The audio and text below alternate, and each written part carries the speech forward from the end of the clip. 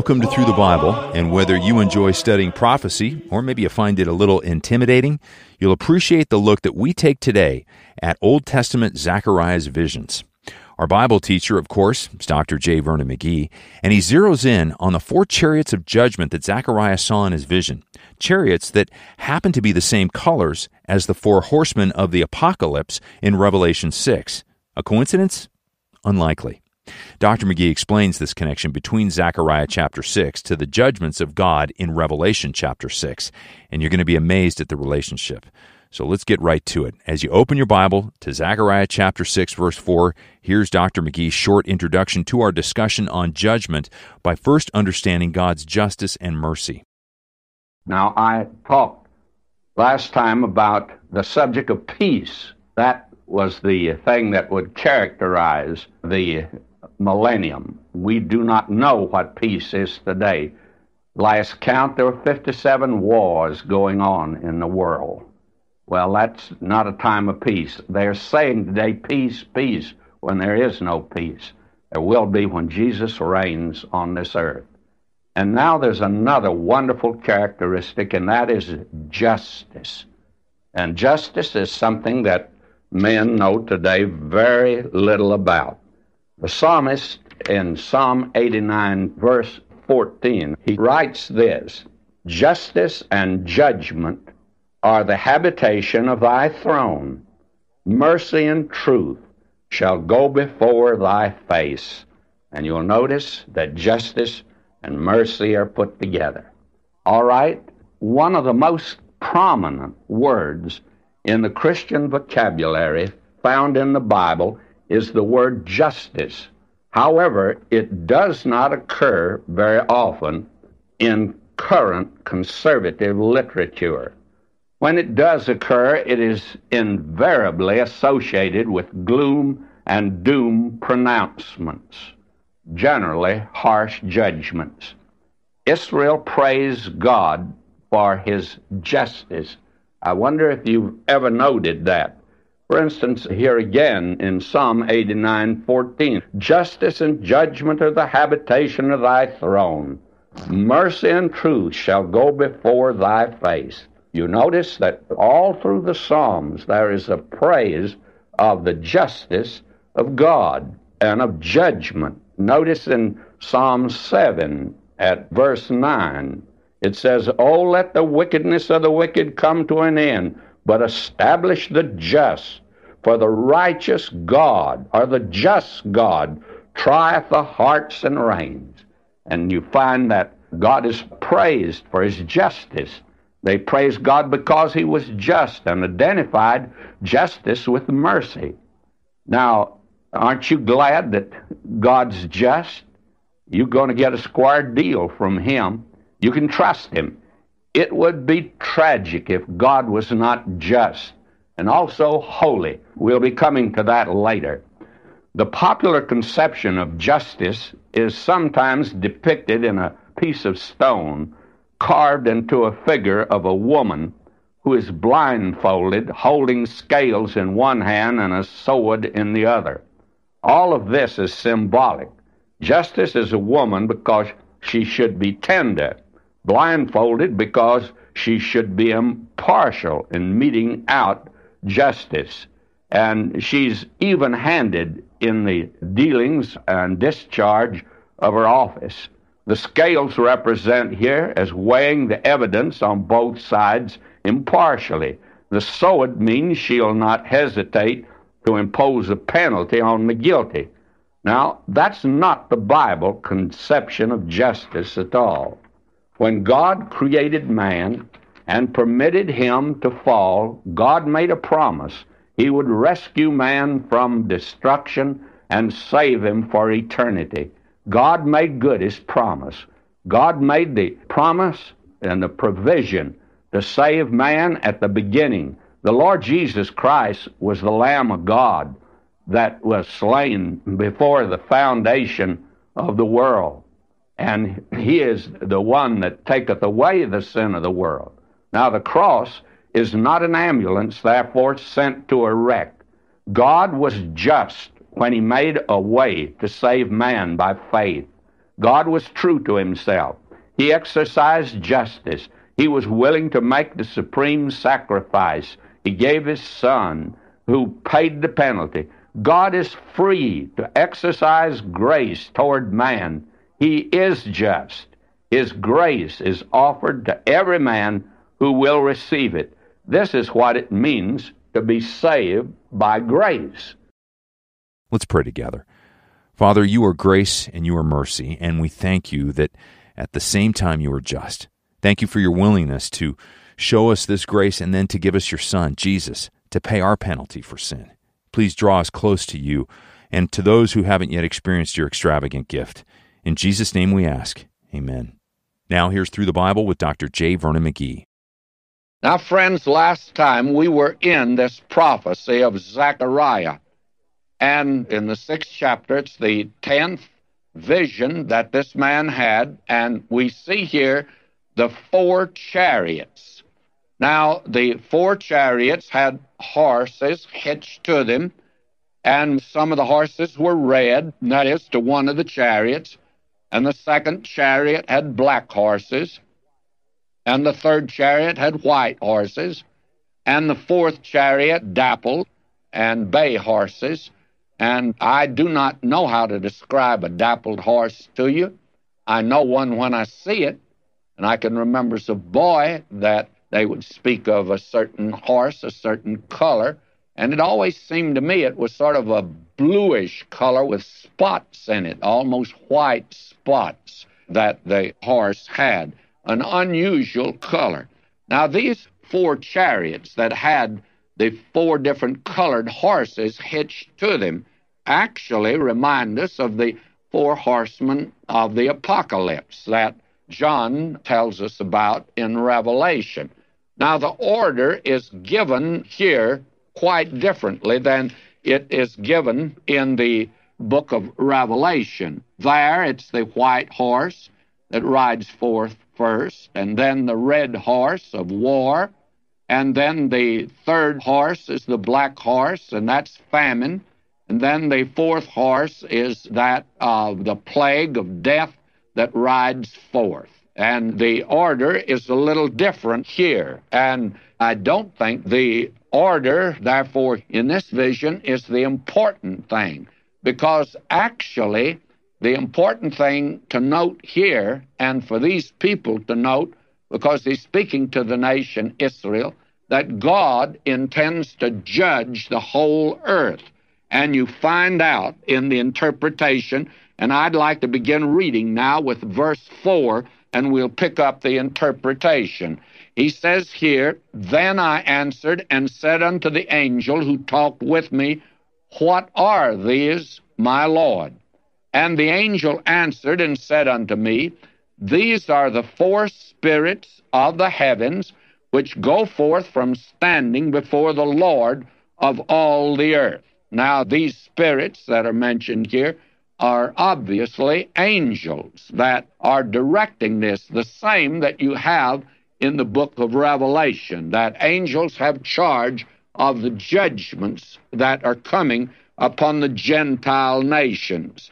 Now, will you notice that he answers by saying these are the 4 spirits of the heavens. They go forth from standing before the Lord of all the earth.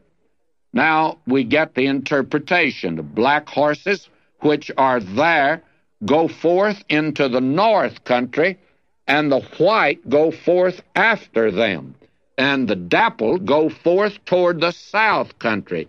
And the bay went forth and sought to go that they might walk to and fro through the earth. Now, the bay horses apparently go along with the dappled horses into the south country. So they walk to and fro through the earth. Now, we have the black and the white going into the north country, and we have the dappled horses going to the south. Now, none going to the east or the west. Well, on the west is the Mediterranean Sea. We must remember that 2 mountains that are suggested there are obviously Mount Zion and the Mount of Olives. And so The Mediterranean Sea being on the west, the horse would not move in that direction. It's not a seahorse that we have here. And then there would not be any movement toward the east, for the simple reason that great Arabian desert is out there. Now, the direction they go would lead them throughout the whole earth, of course. And the thought that is given here is just simply that. In verse 7, and the bay went forth and sought to go that they might walk to and fro through the earth. And he said, go from here, walk to and fro through the earth. So they walked to and fro through the earth. Now the black horses and the white went into the north country. And I personally believe that the judgment of the Great Tribulation period begins actually with Russia coming down into that land, and that there would be the judgment first to go to the king of the north, to Gog and Magog in the north. Then the judgment in the south would be toward Egypt. But the thought here is not so much the order, the riding of the horses as you have in Revelation, because in Revelation we are given the series of the Great Tribulation period. We're given one event, one crisis right after another that shall follow. First, in Revelation, the white horse rides forth. Well, he brings a victory that brings in a false peace into the earth. And actually, the world will think that they're entering the millennium when actually they're entering the Great Tribulation period. Because immediately after the white horse, there comes forth the red horse of war, and that breaks out worldwide. Then there rides forth this black horse, and this black horse is that of famine. Famine generally follows war, and also plague, and then death is the fourth one. The pale horse rides forth, or the dappled, as we have it here in the bay that are mentioned. So that we have here these four different chariots with the four different colored horses. Here, the order is not the important thing. It would seem to me that the important thing that is mentioned here is the fact that God intends to judge all the nations of the earth, and each one of these represents a judgment that is coming from God. This all takes place in the Great Tribulation period. And you find the four horsemen of the apocalypse, as John gives it, in the 6th chapter, and read on into the 7th chapter of the book of Revelation, and you'll find it mentioned there. And also, when we come to verse 9, the visions are over now, and we come back to that which actually takes place. Now again, let's recall that Zechariah, along with Haggai, is prophesying to the remnant that have returned to this land. Now I'm reading verse 9. The word of the Lord came unto me, saying, take of them of the captivity, even Heldai and Tobijah, and of Jediah, who are come from Babylon, and come the same day, and go into the house of Josiah, the son of Zephaniah. Now, we are given here three men that have returned from Babylon. They did not come back with either of the groups that returned, but they have now come on their own. Now, Heldai means robust, and Tobijah means God's goodness, and Jediah means God knows. Now, you can tie those together if you want to with, I think, a very definite meaning, that God knows that through his goodness that he intends to put his king upon the throne down here, and he's going to do it in a robust and powerful manner. And what takes place now is a symbolic crowning, but it pictures the coming of Christ and his reign upon this earth, that which is yet future. And we have that given to us. And I'd like to read on into this chapter. Verse 11, then take silver and gold and make crowns and set them upon the head of Joshua, the son of Josadak, the high priest. Now, the Lord Jesus is the great high priest today. The book of Hebrews is a book that speaks of the fact that Christ is our great high priest. And we're told to consider our great high priest, the Lord Jesus Christ. Now today, he's passed within the veil. He's gone into heaven, and he's sitting at God's right hand. But he's waiting until the time comes when his enemies are made his footstool, and he'll come forth to this earth to establish his kingdom here upon this earth. Now, what we have here is a picture of that. And you'll notice that all of this follows in sequence. After the judgment of God's people, after the judgment of all the Gentile nations of the world, now we have the coming of Christ and his crowning as the King of Kings and Lord of Lords. And that's the explanation of why we have all these crowns here. He is the King of Kings, and all will cast their crowns before him. He is the one who is King of Kings and Lord of Lords. And so Joshua here, as the high priest of that day, represents the Lord Jesus. We have actually the threefold ministry of the Lord Jesus given in time span. The first time span is that he came to this earth 1900 years ago as God's prophet. He came down here to speak for God as God's Word, and he himself was the Word of God, for he revealed God in humanity and revealed the love of God by going and dying upon the cross for your sins and my sins, so that he's God's prophet. Now today, he's God's priest, and he's at God's right hand. He's entered into the Holy of Holies, God's presence itself. He's presented his own blood for your sins and my sins, and he ever lives there to make intercession for us. He also intervenes for us when there's sin in our lives, and we confess that sin. He also walks among the lampstands. Now, one day, he's coming out again. And when he comes out, he's coming, as the book of Revelation makes it very clear, as King of Kings and Lord of Lords, so that he's prophet, priest, and king.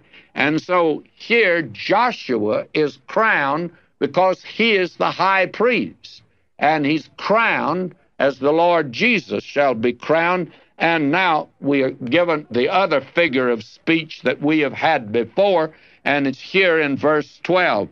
And speak unto him, saying, Thus speaketh the Lord of hosts, saying, Behold the man whose name is the branch. Now that was not the name of Joshua, but actually it's the name that's been given to the Lord Jesus Christ. He came 1900 years ago as the branch, a root out of a dry ground. The very fact that he came into humanity and came to a people at the time that he came when they were subject to Rome is the most amazing thing in the world. He's a root out of a dry ground. He wasn't even the root of David. He was the root of Jesse. Jesse was a peasant, and he didn't come as a king. He came as the Savior of the world. He's to be called Jesus. He'll save his people from their sins. Though he's in the line of David, he's a root out of a dry ground. Suppose you'd go out on this California desert that's to the east of us here, or into Arizona, or New Mexico. Some of the places are extremely desolate. And suppose as you walked along in that dry, where nothing is growing except cacti, and there are a few rattlesnakes around, and all of a sudden you come upon an iceberg lettuce that's growing there, luscious and green. You would be amazed at that. In fact, it's just something that couldn't happen under normal circumstances. Well, the Lord was the root out of a dry ground. He was the branch. Now he's coming again as the branch. But this time, the branch is to rule the world. Behold, the man whose name is the branch, and he shall grow up out of his place, and he shall build a temple of the Lord. So that the encouragement that's given to these people locally and at that particular time is this, that this house that you're building is in the series of houses. First, it was the tabernacle in the wilderness. Then it was Solomon's temple. And then it was Zerubbabel's temple. Then it was Herod's temple. And there is to be a great tribulation temple built. And then there will be the millennial temple that will be built upon this earth. This is in the series of temples, and God calls it one house. He never speaks of it as being separate, but one house, so that what they are doing, it may look small, as we saw in the book of Haggai, and many of them thought it was not very important. God says that He's the one to judge the importance of it, and it's in His plan and purpose. And that is the thing, again, we'd emphasize to many of you today. Now, I get letters of people saying, well, I can't do very much for God. Now, who told you that you couldn't do very much for God? This temple that these people built, some of the old-timers who'd seen Solomon's temple, they wept. They said, this is nothing compared to it. God says, I'm with you in this building. And I wasn't in Solomon's temple in the last days. The Shekinah glory had departed, and Ichabod was written over it. But now I'm with you. Who told you that you couldn't do much for God? My friend, if you are working for God and in God's plan and purpose, and I don't care how small that might be a mother today that has one little boy or one little girl, and you bring that one up in the nurture and admonition of the Lord, and they go out as a missionary, or they become a real worker for God. May I say to you, who's going to determine whether it's great or not? God is the one that's to determine that, and if you're in the plan and purpose of God, and you're doing what God wants you to do, well, I'd say to you that your work is as important as anyone's work at the present hour. And I make this statement again. I think the greatest pulpits that we have in Southern California are not in churches. They happen to be sick beds where some dear saint of God is confined. Somebody told me the other day about a young man that is confined to his bed, and he is paralyzed from his neck down, and how he is a radiant Christian, listens to this program, and he is sending out literature all the time. And may I say to you, I'm not sure but what that sick bed of that young fella is more important than this radio ministry.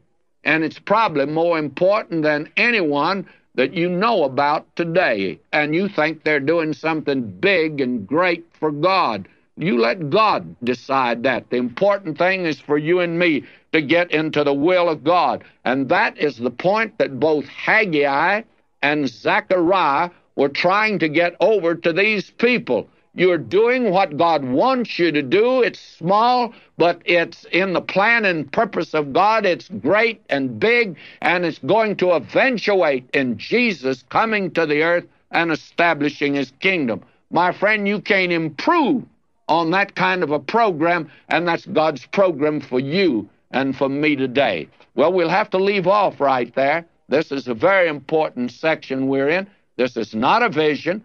This is something they actually did in that day, and we'll see the conclusion of it next time. Until then, may God richly bless you, my beloved.